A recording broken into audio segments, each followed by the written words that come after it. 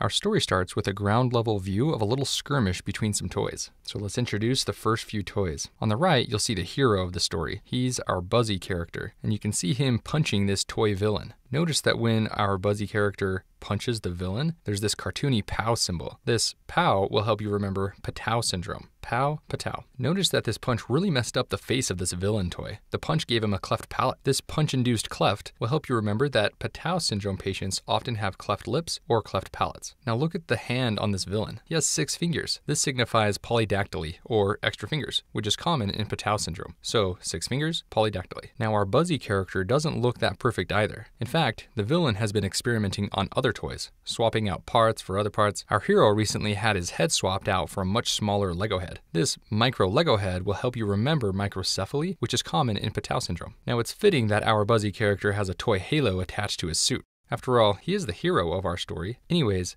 the halo will help you remember that Patau Syndrome patients often have holoprosencephaly. In holoprosencephaly, the forebrain fails to separate into 2 hemispheres. So halo, holoprosencephaly.